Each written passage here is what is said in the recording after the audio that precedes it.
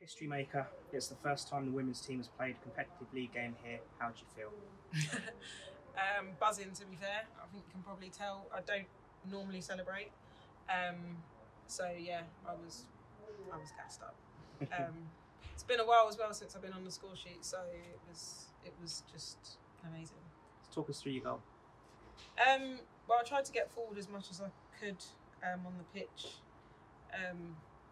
I am playing out of position, but I just wanted to just get forward, and there was lots of space to run into. So I saw the ball fall in, and I saw it get missed. So I just thought, hit it.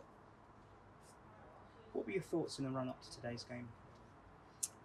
I was looking forward to it because obviously, like you say, it's the first time that the women have been able to play here. So I was looking forward to it.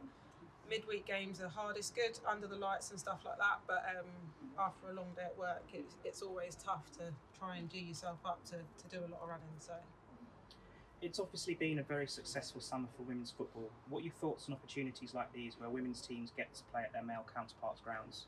Oh, it's amazing for us to be able to do it. I've played at one other stadium before, so this is the second one, and every time like you come out, you get fans, you get supporters, so it's really, really good. And we just hope that it can happen more often because you can see that people are actually interested. We've arguably not shown maybe our best performances to date so far this season, but how would you assess tonight's performance? Compared to Sunday, we were a totally different team. We controlled the game, we played football, we strung passes together, and you could see the amount of chances we created. We were just not clinical enough like in the final third. But sometimes that's how it goes. Like we did put in a much better performance, and their goalkeeper seemed to have like the ball stuck to her. So she was really hard to get past. So fair play to her. And finally, it was a big crowd in tonight. What message do you have for the Borough fans who came out in force to support the team tonight? Thanks very much for coming out.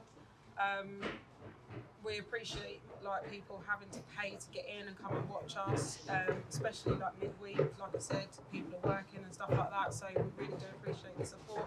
But hopefully you can see that we have got like, quality. We are a good team.